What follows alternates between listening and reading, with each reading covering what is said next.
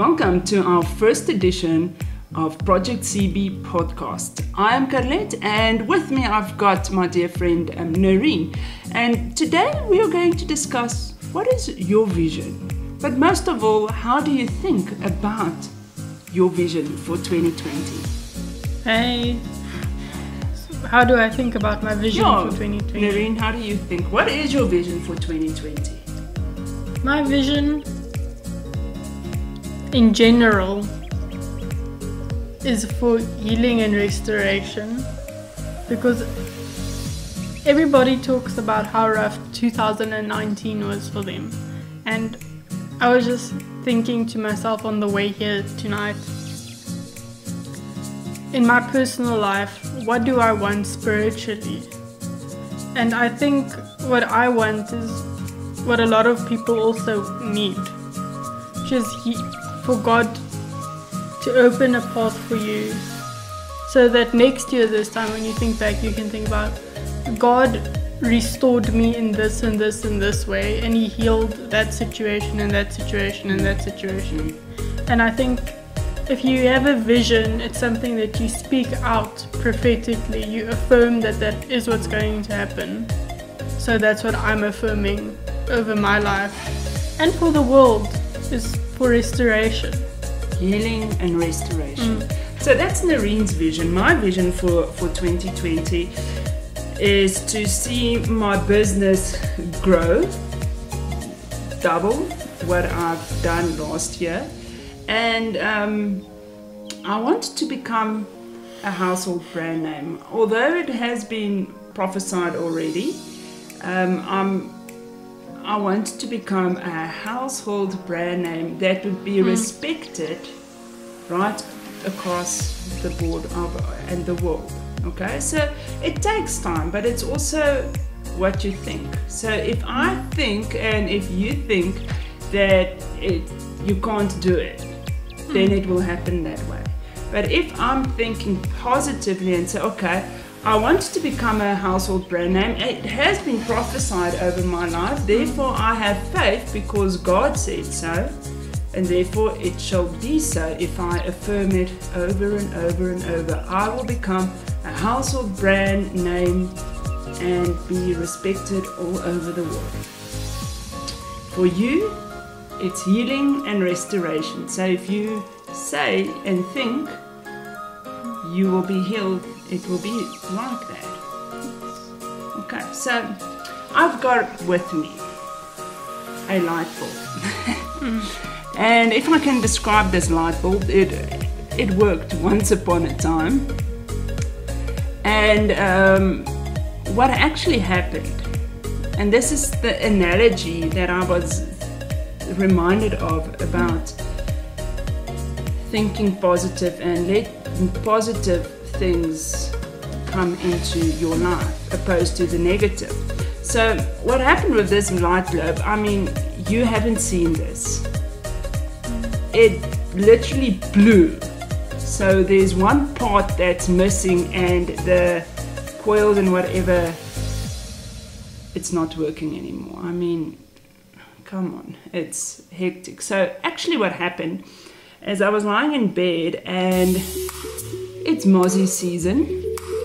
So there was these mozzies zooming all around, and I took the doom and I sprayed, and by accident I sprayed it onto this globe and it popped. Now it reminds me of that sometimes you can be an effective person, you can glow as much as you can, but if there's poison in your life coming in, over a period of time it will break you at the end. And this is quite a nice analogy. So what you put into your life can make or break you. So it reminds me of a scripture.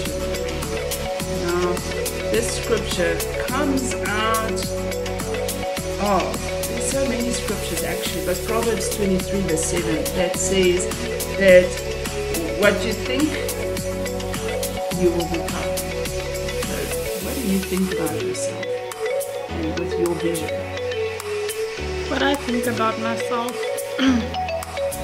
Well, I've been in a season, if you want to call it that, of some introspection and like personal growth for the past few months while I've been on holiday. And that's a really good question. So, how I envision myself now is that I'm a person who I could say yes to a lot more things so that I can be, like self-actualize or become that person I envision myself to be.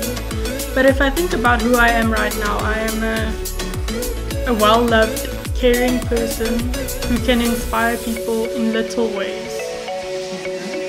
And how that connects with my vision is, I believe God has already restored me, and because that is my attitude, that's something I affirm of myself, that is my vision, I can also spread it to people around me on a small scale or on a bigger scale, depending on how it goes. But I think you can do a lot, but you can't do everything by yourself.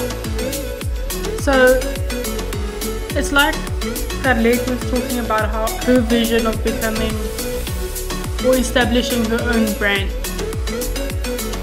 You kind of have to say yes to a lot of things that you might think, why am I doing this? This is crazy.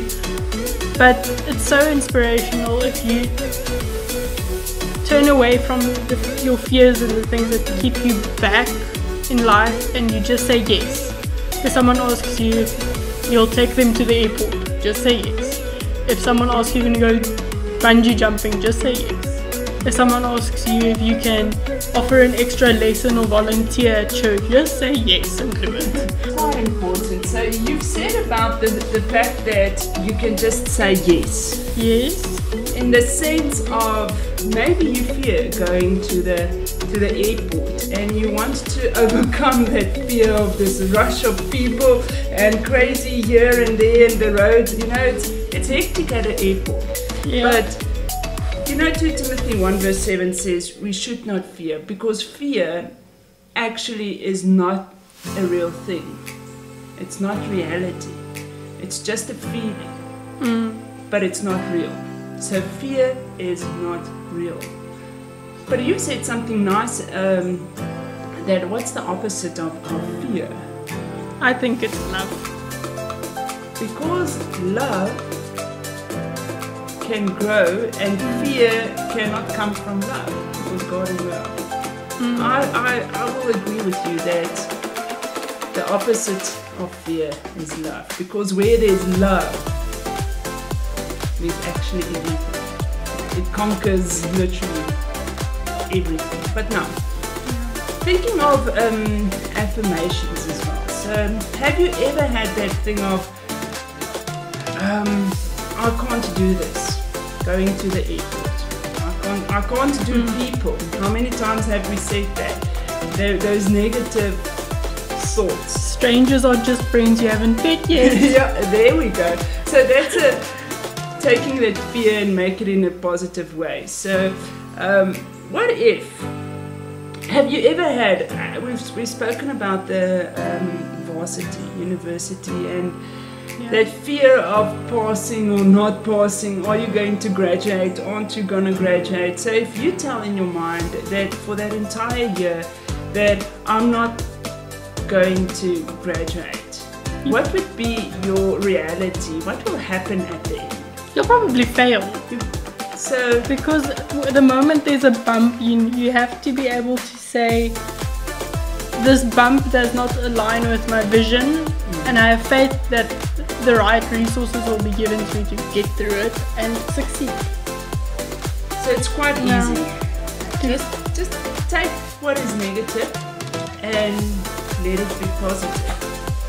So if you heard this is Chloe, our Dutch aunt, that's also also wants to say something, but she will probably just end up drinking our coffee. Or eat your pen. Or eat my pen or something. But so that's just added on.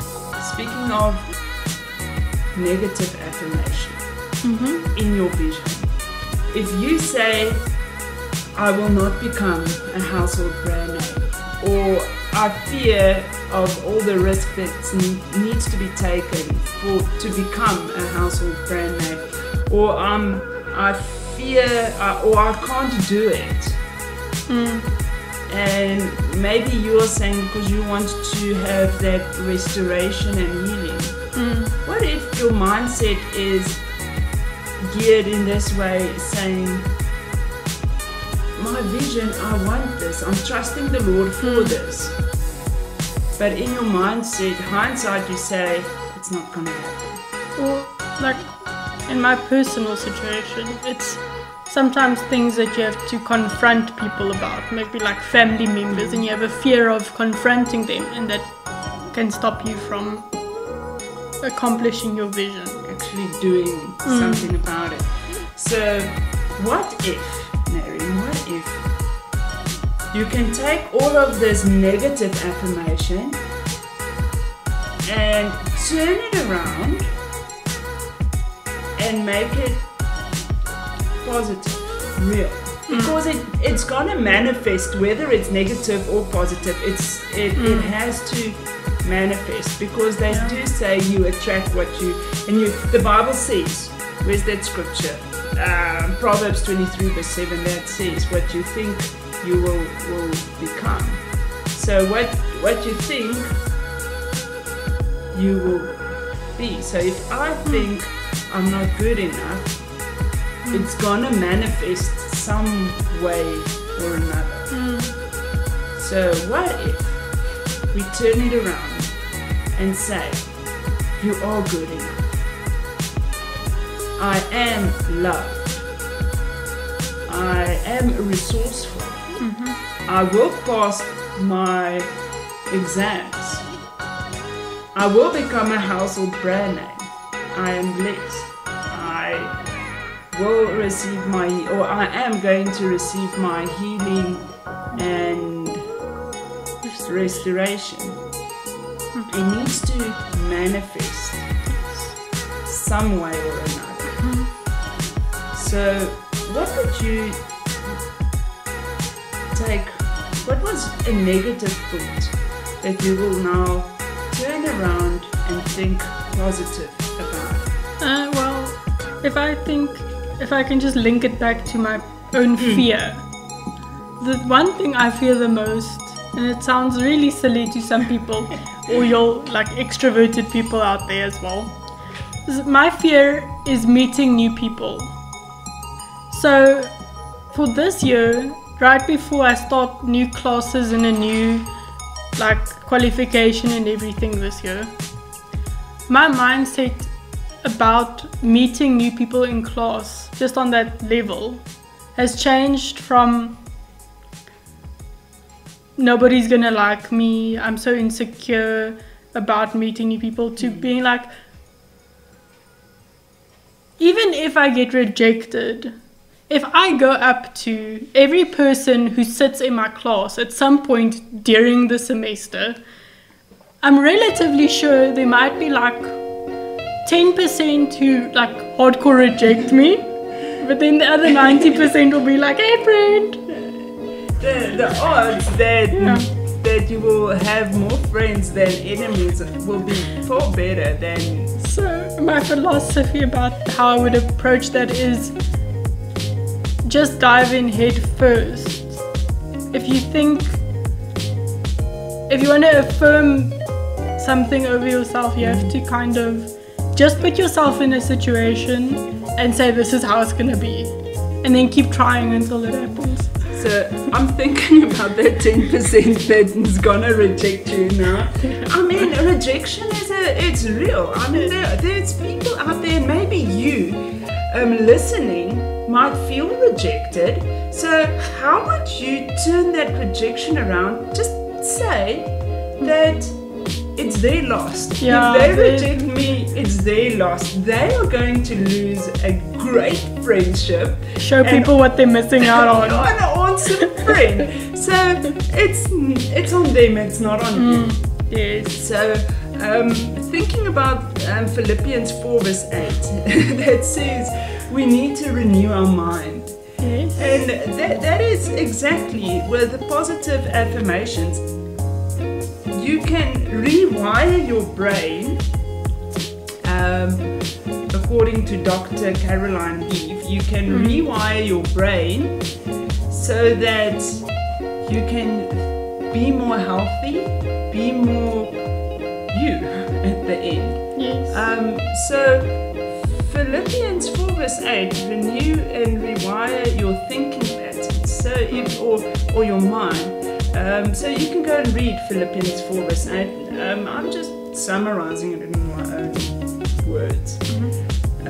So at the end,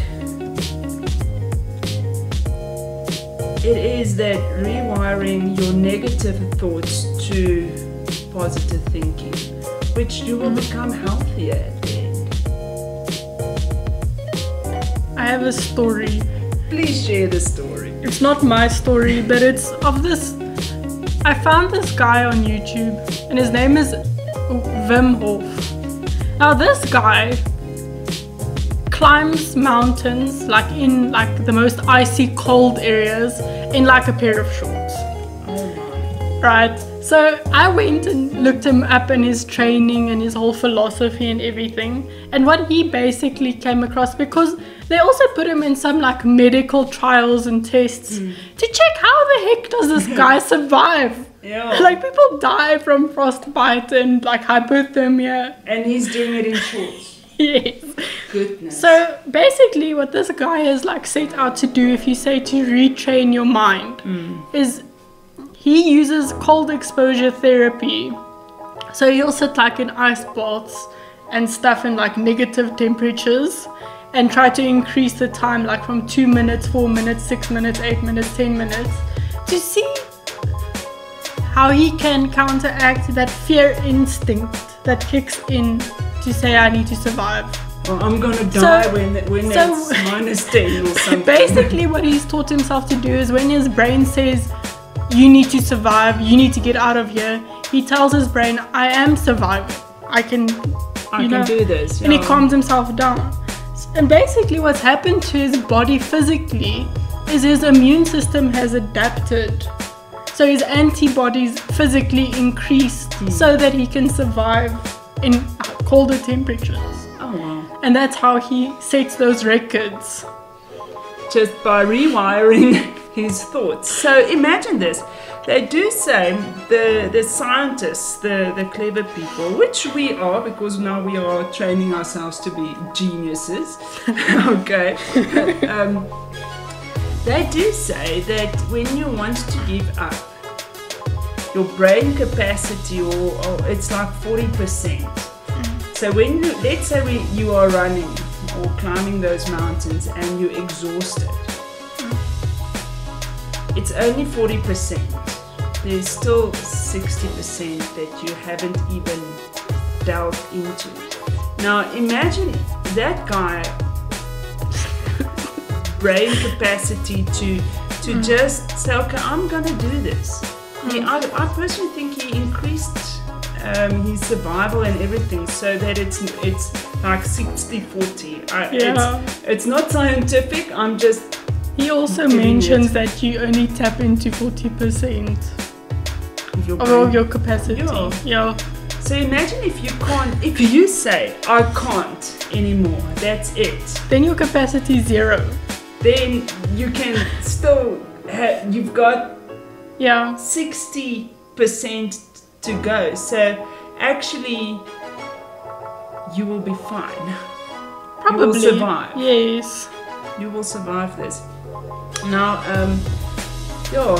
it's quite amazing that science and the Bible actually meets. The Lord has these awesome revelations in the Bible, and that people wrote it down for us as Christians to actually read it, and then science comes in, they affirm it. They say, yes, it is so. So the scientists and the scripture have in common, because they just say whatever the scientists research and did these hectic research experiments, it's already been written down way long ago for us. Renew your mind and you will survive. Positive affirmations and you will succeed. But it reminds me of the fact that you sometimes have these negative thoughts. You've got that things aren't going your way just yet. But it will happen. You just need to carry on affirming, God loves me, because He does.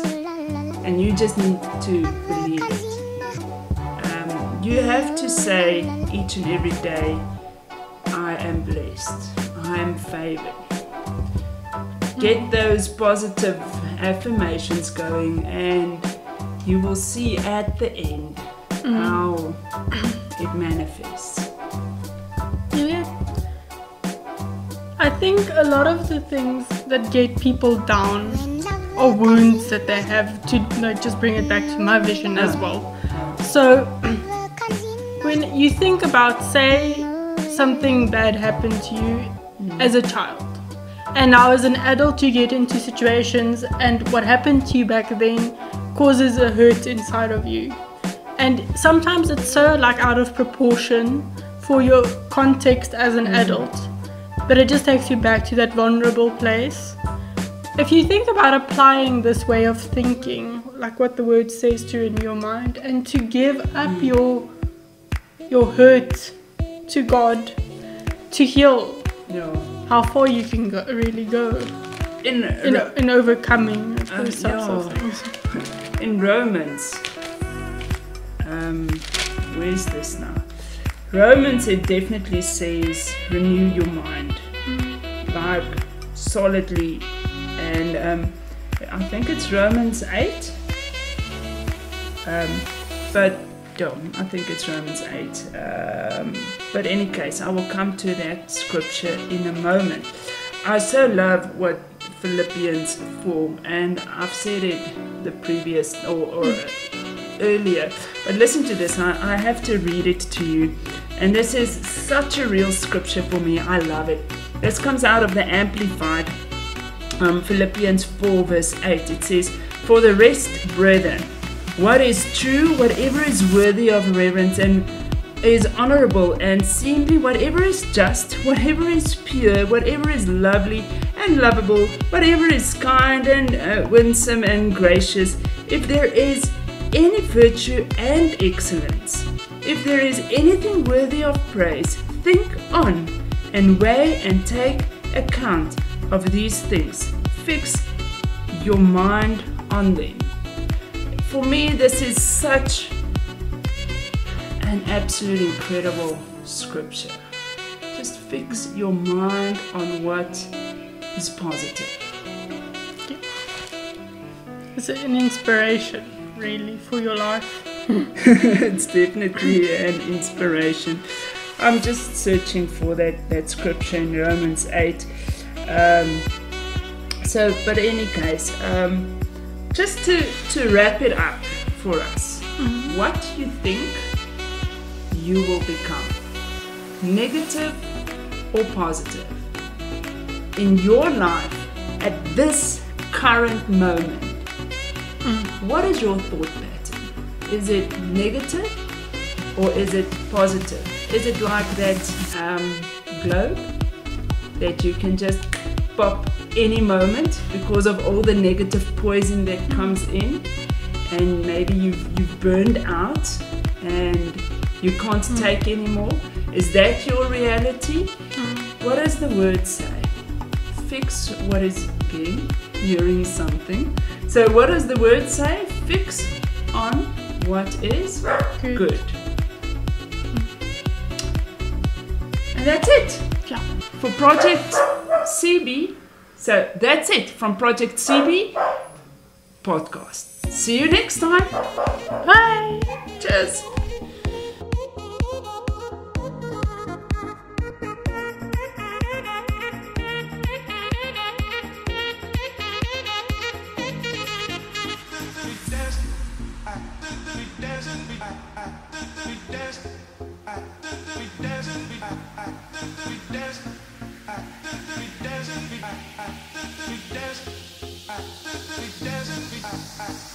We